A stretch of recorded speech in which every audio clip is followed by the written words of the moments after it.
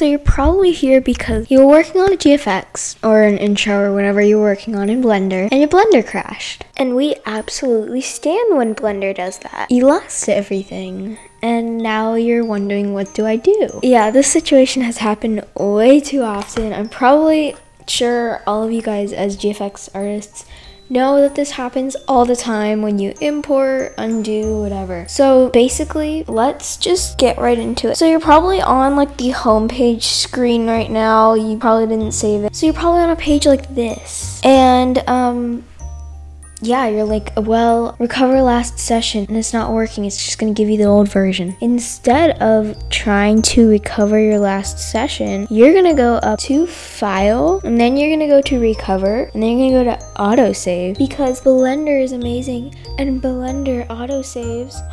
Did you know that? Yes. Okay, so all your GFX or like files that you've worked on in the past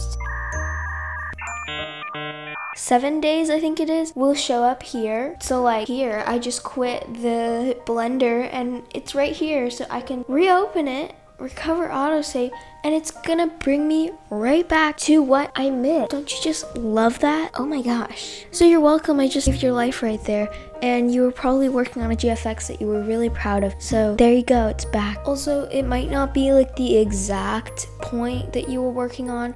Anyways, if you found this video helpful, make sure to leave a like and subscribe. Thank you so much for watching. Bye!